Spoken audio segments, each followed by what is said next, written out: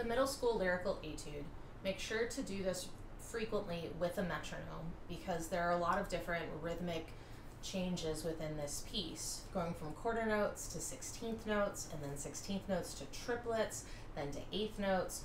And so particularly in measures 8, 9, and 10, it becomes really essential to be sure that you are subdividing and able to count that out loud before you even try to do it on the bassoon.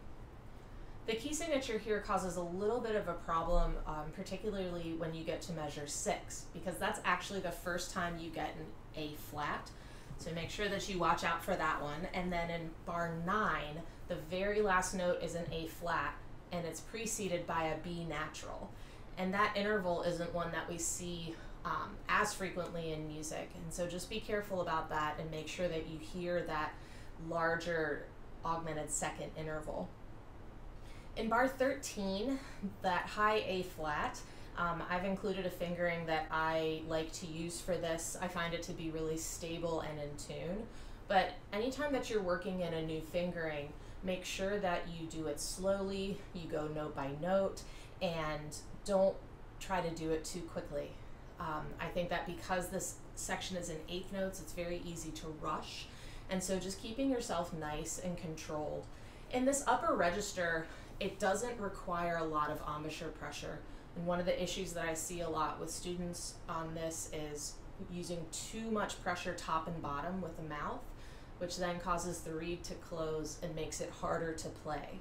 So if you're getting some resistance from the bassoon up here, try to work harder with your airstream and envision yourself blowing more aggressively through the bocal of the bassoon down into the bore.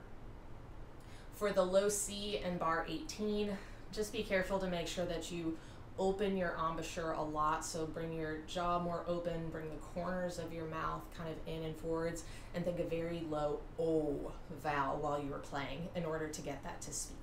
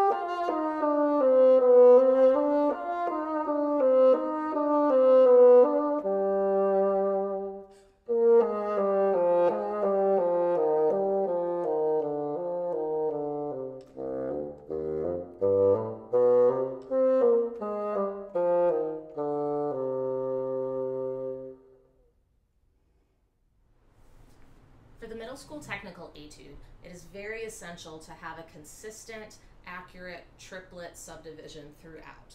So I recommend practicing this with your metronome on the triplet subdivision so that you can really internalize that rhythm and feel very consistent with it throughout this piece. I also recommend putting a slight accent on the first note of each beat, particularly because each of the first notes is preceded by the same note in the beat before. So this helps create definition in the line di-ya-da, di-ya-da, di-ya-da, di-ya-da, and helps you keep better track of where you are within each measure. There's an alternate slur fingering for the tenor E listed here, where you leave the first finger off of the left hand. So this is useful in bar number 4 and again in bar number 10, bar 13 possibly, but this is a good fingering anytime you are slurring to or from E natural. The same right hand fingering works for E flat as well, so leaving off that first finger can be helpful for that.